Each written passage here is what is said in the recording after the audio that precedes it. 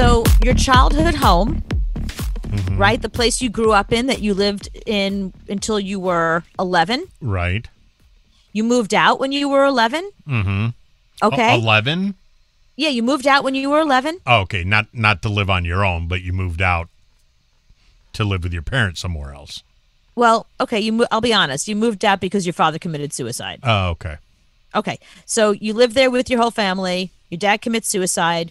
Your mom moves you out, and you move somewhere else in the country. Mm-hmm. Okay, you have been out of that house for over 20 years. Mm-hmm. You've been out of the house for over. You were out of the house longer than you were in the house. Okay. Okay. New people moved in. Mm-hmm. They bought the house right after you left. They took down some walls. They repainted. The whole house is different. They took down the shrubs. The house is a metaphor, isn't it?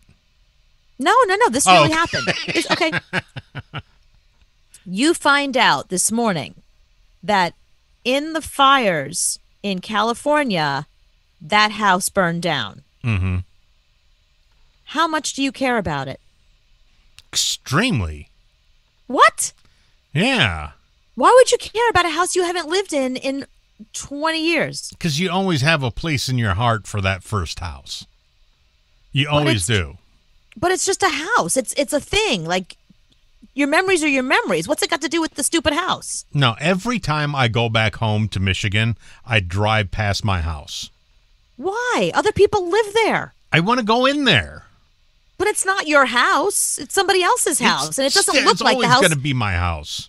No, it's not, because they have repainted, they have redecorated, hopefully, in the past 20 years. It doesn't have the same appliances. I don't think so, because I actually saw pictures of it not too long ago, because they put it up for sale. Pretty much the same house. I have a. It's like my kids. My kids love the first house they were in. They want to buy that house. They want to live in that house. With guys, it's different than with girls. No, but that's different because their first house was better than the house they're in now. And also, they're still young. They're still young. I mean, I'm talking about like a house that they haven't lived in, that they're off on their own. They have their own lives. They're in their 20s or 30s. I don't get the attachment to like some house. And also, especially if your dad committed suicide there, aren't you like, I want to be as far away from that place as possible? No, I think that makes you want to live there more. I don't know. But you didn't live there, and the house is long gone, and now it's burned down. Mm-hmm. Oh, I'd be sad. I'd be very sad. Really? Yeah. You wouldn't care? No, I don't. Not at all. I don't get it at all. I mean, people are always like, I've got friends that still live in the hometown where I grew up, and I grew up in two places because I lived in Coney Island, Brooklyn, then we lived in Long Island for a little while, and we kind of moved around a little, but I grew up in two different houses. And I still have friends who are in that neighborhood who like to tell me about what's going on in the neighborhood of my house. Like, why would I care? I don't live there anymore. I have the memories in my brain. I could care less what the new house looks like or what the street looks like or anything going on there. I don't get it. Okay, let's put it in terms you can understand. Your first very, very expensive, nice pair of shoes, remember those? Yes. If those burned up, would you be sad? No, because they're just shoes. Really? I have other shoes. Wouldn't bother you at all? No, I mean, I don't wear those shoes anymore. They don't fit me anymore. It's, I've replaced them with other shoes that I love more, that have more meaning for me.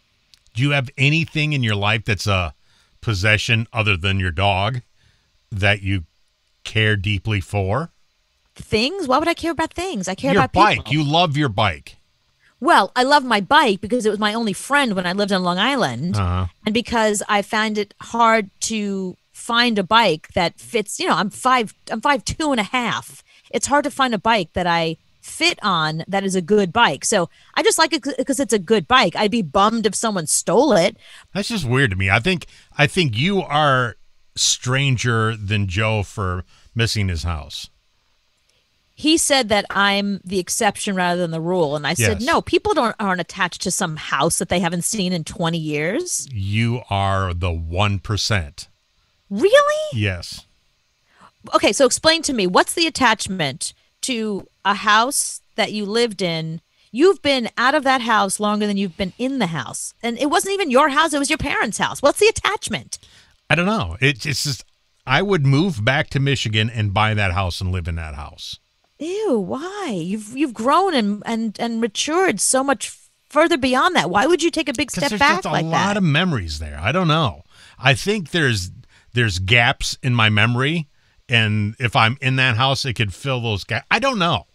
See, I think that's dangerous. I think the memories are in your brain, and once you go back and actually see the place, you're going to find that the memories aren't so beautiful, and they're not so loving, and they're not what you think they are. You know, that's the thing about memory, and we find this over and over about memory, is that the memory you actually have of something tends not to be accurate. Like, I feel bad for these kids that their parents videotape everything they do from the second they can walk, because then they have a memory of something, then they see the video, and the video is not at all what the memory was. I think you could be the only person like this in America. No. I think so. Maybe the world. I don't understand sentimentality. I just don't. I'm sorry. It's one of my flaws. I think you have no feelings. I have lots of feelings. I think you have no feelings. I have plenty of feelings about things that are tangible in my life right now. I have feelings about people. I have feelings about animals. Life moves forward, doesn't move backwards. I think it's dangerous to go back. The house you grew up in on Long Island, Yeah. you wouldn't go back to that house and walk around and go in No, your for what? Really? A new family lives there. It's not the same house. They've painted, they've redecorated, I hope. You know, I haven't lived there since I was 15. You know what I mean? Like, I hope they have all new things inside. It's their house. It's not, my memories are long gone from there. My memories are in my brain. No, I think you really need to see somebody. I mean, to lay down on a couch and talk to somebody at least once a week for the rest of your life, because you have this issue. I think it's unhealthy to live in the past. Live in the present and think about your future. And Joe agrees with me. I guarantee it, that you were very strange. He took your side, and I really thought that when I presented this whole thing to you, that you were going to take my side and be like, who would care about a house? No. But you know what? I'm surprised to hear that you took his side. He might be right. I might be the minority. No, like my last house, I love that house, and I would go back and move into that house. Now, the apartment in Long Island, would I want to go back in? Maybe. No, you wouldn't. Yeah, it's the smells, it's the sights. It's we hated everything about it. What are you talking about? But if I go back up there, hey, can I come in and look around? You know? No, the only thing I miss is the bike trails in the back. I'd like to take my bike there and go for. But you don't care about the apartment. No, why would I care? It's just weird to me. I think it's weird that you would care about a place you lived in for 2 years, that you hated the neighbors. They were really loud. They stomped on the ceiling. The dogs barked constantly. They had 20 chimes outside. You hated everything about your car. You were in bed sleeping and your car got into an accident outside, and the cops came to find out what you did wrong. Oh, my God. I just figured it out. What? You only remember the bad things. You don't remember the good things. Guys only remember the good things. We don't remember the bad things. So you only remember the bad things that happened in that apartment. I didn't think of any of that when I thought back to that apartment. Okay, name one good thing that happened in that apartment. The shower was awesome. I have a better shower here in my apartment here. The shower had a window in it. I could open the window when I was taking a shower and look out. You don't have a window in your bathroom right now? No, I don't have it in the shower. I want it in the shower. Okay, fine. You found one good thing.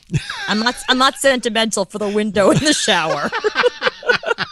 I had a really, really good beanbag that was very comfortable. Yeah, but that's something you bought and nothing to do with the apartment. You can go buy a beanbag again now. You only remember the bad times. I remember good times when we have them. I finally figured you out. You have no good memories. All right, hang on. Home. Okay, I'll give you one. I do miss my original studio when you were in Charlotte, North Carolina, and I was in New York, and they built me that studio. I loved going there every night and doing the show with you and having my own space. And it was at night, and I brought my dog, and there was nobody around. And we did a really great show on 180 stations, and I do miss that studio. That was a nice little scenario we had there. But if somebody went into that studio during the day and changed one button, you would go out of your mind. No, friggin' Dan Aykroyd shared my studio, and he was a big fat guy at the time, and he broke my chair. He kept, every time they got me a new chair, he broke it. So I kept having to get a brand new, I'd go in and there'd be no chair there memories. because Fatso broke it. Bad memories. That's one memory, and you brought that up. I brought up the good memories. So I want to go on the record and say that I made that a positive thing. You're the one who brought up the negative thing. Fatso breaking my chair. Now I have to remember that. Now you don't want to go back there at all. Screw it. Burn it to the ground. I'm still angry at Dan Aykroyd.